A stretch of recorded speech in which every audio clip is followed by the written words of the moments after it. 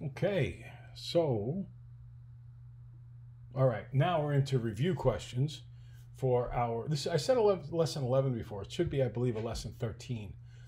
Review questions here. Ready? Again, we've covered all this stuff. This is just practice on what we've already learned. And I should mention to you quickly that in a little while, tomorrow morning or later tonight, I'm going to make up the test for this particular section of the course. And there'll be an upcoming review sheet after the next lesson, which will have a lot of terminology on it. You're going to need to pay a lot of attention to that. And you're also going to have to pay a lot of attention to these review questions and even a little bit to the practice questions for the quiz upcoming and also for the test next week, as they will be good sources of information for you. Okay, so simple interest, I equals PRT. In this case, 2,000 is what she's borrowed. She's borrowed it at 5% for 9 years. I just multiply 2,000 times 0.05 times 9. I come up with 900 bucks.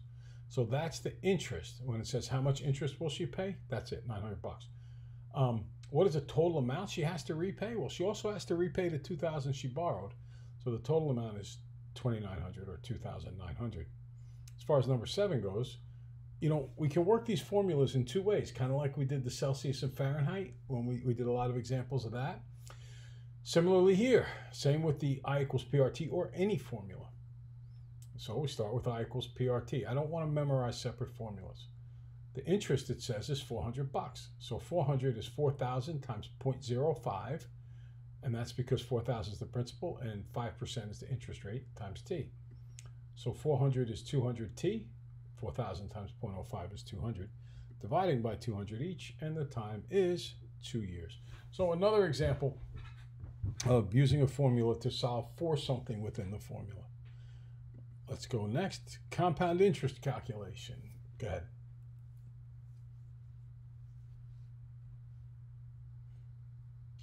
Okay, so here's our formula we always start with. The big thing we have to be careful about here is how are we compounded. In this case, it says compounded monthly. So N is actually going to equal 12. So I put in 35,000 for the principal P, 1 plus, and then the APR is 0.0275 divided by 12 because there are 12 it's calculated monthly, and then 12 times 5. And it makes sense. It's in there about 5 years. So 35,000 times, there's my conversion factor, to the 60th power is 40,152.74. Okay? That kind of makes sense, right? If you put 35,000 in and you leave it for 5 years and you're earning, you know, some money in there compounded, that you would come out with, you know, around 40 grand. So that's a logical amount of money. Next, what's the difference between simple interest and compound interest? List 5 reasons why you should try to buy a home instead of rent, and compare a 15-year mortgage to a 30-year mortgage. Stop and start. Okay. Simple interest is on principal only. Compound interest, compound is also on the interest. Next, 5 reasons why you should try to buy a home instead of rent. Forced savings, equity. Well, having a home is like a forced savings account because some of that money is being put back into the value of the house. So one day you'll be able to sell the house and recoup at least some of the money it cost you for the house. Equity, that's when that money builds itself up. And I should say with forced savings, most property values go up. So in a sense, you're going to get a savings from the value of the house going up. And equity is similar to that in the sense that at some point in time, you may look to need money from your house, preferably for the purchase of another house, and you can pull the money out of the value of the house. That's what you call equity. It's a tax break because you put money into your property taxes and your mortgage payment of the interest on your mortgage payment, and those things are tax deductible. So it does help you get a little bit of money back in taxes. I wouldn't do it for just that reason, but that is a benefit. It's a hedge against inflation because as your home increases in value, if everything's increasing, your home usually goes along with that. Not always, but usually. And it is also usually tax-free when you sell your house. It's not 100% true. If you make an enormous amount of money, like millions, then you could have to pay taxes. But for the normal person, you don't have to. And compare a 15-year mortgage to a 30-year mortgage. Well, the big thing there is a 30-year costs less per month. Most calculations seem to be saving $400 to $500 a month. But a 15-year mortgage saves hundreds of thousands long term. That's based on the fact that a 30-year mortgage has 360 payments. A 15-year mortgage has 180 payments. So you're going to get 180 payments with no money spent into the mortgage. Okay? Go ahead, try.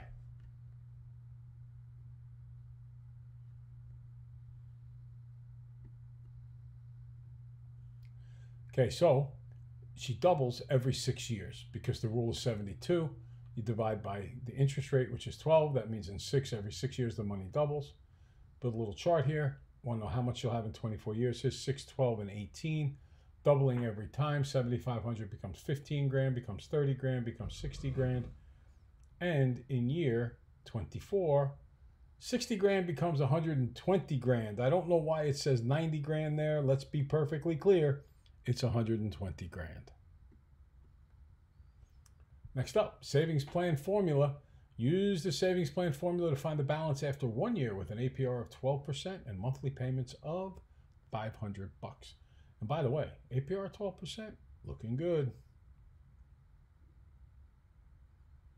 Okay. Next up, what you're going to get here is you substitute in a 500 here for the payment.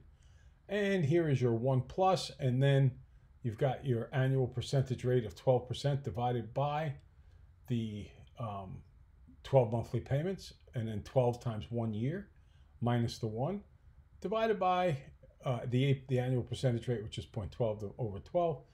When you calculate those numbers, in the numerator you get 0.1268, in the denominator you get 0.01. So 500 times 0.1268 divided by 0.01 works out to $6,340. Again, I always like to check how reasonable something is. If you put $500 a month away for the year, that is $6,000, right? 500 times 12. And this is a little more than that in interest. So that kind of makes sense.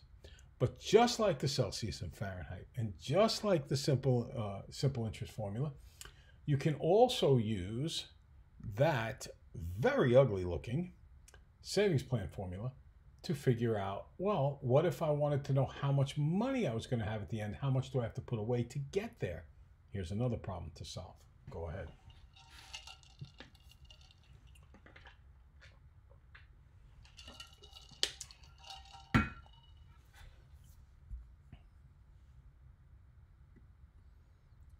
Okay, so we said the amount we want to have at the end of 30 years is $1,250,000. The monthly payment's what we're trying to figure out. And I just start crunching these numbers. The annual interest rate, 6%, 12 monthly payments, 30 years, minus 1, 0.06 over 12. Works out to be $1,250,000 equals the payment times that fraction. That fraction's 1,004.52, dividing, and the monthly payment has to be $1,244.38. So, there's one other thing that now qualifies as review, and that is a tax situation. So my question to you is, how much tax should you pay if your adjusted gross income, that means after the deductions, blah, blah, blah, is $74,317, and you are married filing jointly? Go ahead. Okay, so it's really important to understand that for every single person on the planet or in the United States of America, who pays taxes, everybody, I don't care if you're Jeff Bezos or Elon Musk, pays 10% on the first $16,700, assuming marrying jointly. Then from the $16,700 all the way up to the $67,900, you're going to pay 15%. And then from the $67,900 to the $137,050, you're going to pay 25%. Okay, so I have to break this down when I figure out the taxes. It's not just 25% of $74,317.